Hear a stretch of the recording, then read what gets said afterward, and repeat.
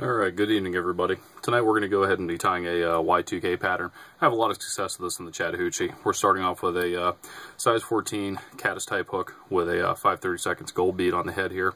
And we're using Danville's flat wax hot pink thread.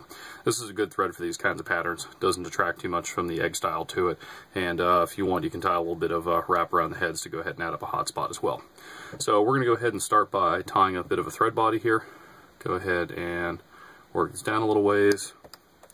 We're going to trim off this tag end here, go a little bit further down the shaft, and wrap back up, trying to give ourselves a bit of a body to build on.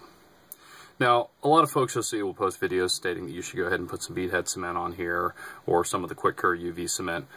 That's a complete and utter waste of time. At least fishing down here in the south on the Chattahoochee, you're going to find that your flies are going to get hit by fish, they're going to be beat up on the bottom, they're going to get tied up on debris. Good chance if you're fishing these right on a hopper dropper rig, you're going to lose a few during the course of a day.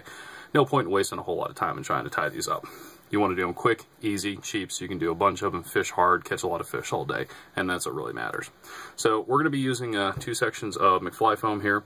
We have white and yellow, pretty standard color pattern for these down here, though I like to go ahead and mix them up along with some of this color, the darker pink. Go ahead and use some of the brighter orange. You know, never hesitate, never hurts to go ahead and have a mix in your box there. So we're going to lie one on each side here. Oops, bring this thread back a little bit, right back behind the head. We don't want to be quite up on the head yet because we're going to need to tie on there in just a minute. So we're going to lay one on each side here. You'll see different approaches to this. Quite frankly, I find this to be the easiest for me personally.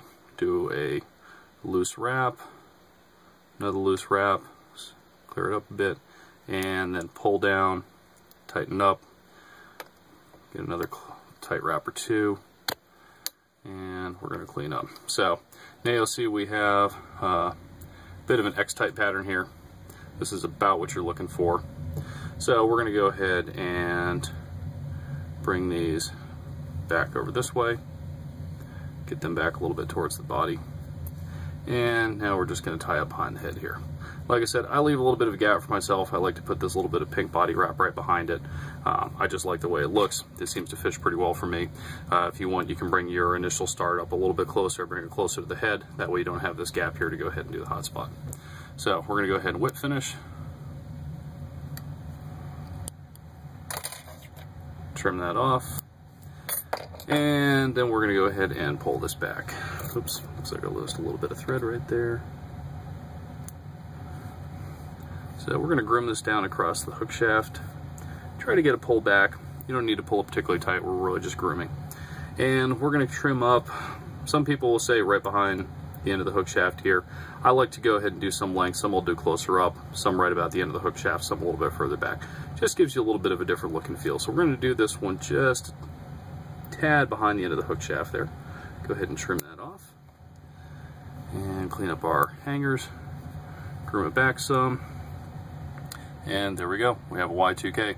Nothing fancy, nothing pretty. You'll probably find people out there that tie these a lot nicer than me, but you know what? These catch fish. For me, that's all that really matters. Thanks.